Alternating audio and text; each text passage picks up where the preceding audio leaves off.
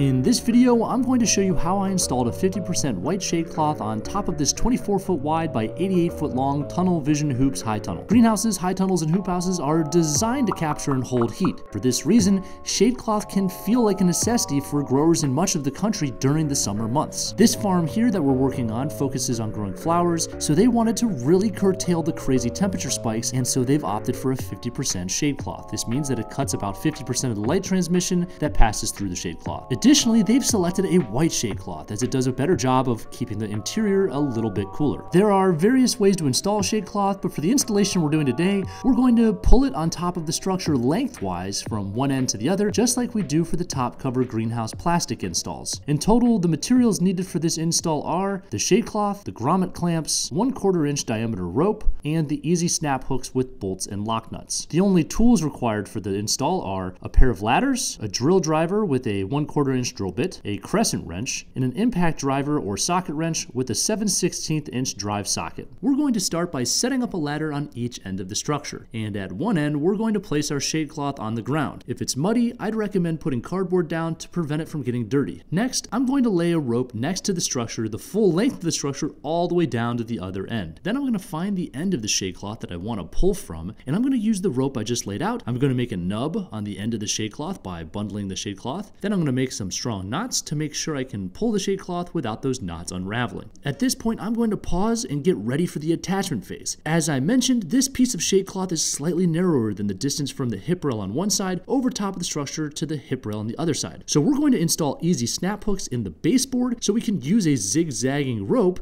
to hold this cloth in place. You might be wondering why I don't use the roll-up sides Anti-Billow easy snap hooks, and the reason is that I don't think the ones we've already installed for the Anti-Billow rope system on the roll-up sides would easily be able to accommodate 2 runs of 1/4 inch rope. There's no harm in it, so I'm just going to add more easy snap hooks to the baseboard. So I'm going to install these additional easy snap hooks just like I did for the roll-up sides Anti-Billow rope system. I'm going to space these easy snap hooks on the baseboard similarly, right around 8 feet apart from each other. And using a 1/4 inch drill bit, I'm going to drill through the metal baseboard and bolt the easy snap hooks using a lock nut, a wrench, and a 7/16 inch socket. Once the easy snap hooks are in place, with one person on the end with the shade cloth and the other person pulling on the rope, we're going to get up our ladders and start the pulling process. We're going to pull the shade cloth onto the structure with the person on the end with the shade cloth, relieving some of the pressure and lifting the shade cloth up as the person on the opposite end pulls. The person on the end closest to the shade cloth that is lifting up on it is doing so that it does not snag on the spring wire channel that goes over top of the structure, and they're also doing it so they can open up the folds slightly to make sure there's equal amounts of shade cloth on the left and the right of the peak purlin. Once the shade cloth is positioned on top of the structure where we like it, we're going to use grommet clamps on the shade cloth. These are a great piece of hardware to make grommets affordable. You can, of course, get shade cloth with finished edges and brass grommets, or you could, of course, buy shade cloth that's wide enough to overlap your hip rail on the left and the right of your structure,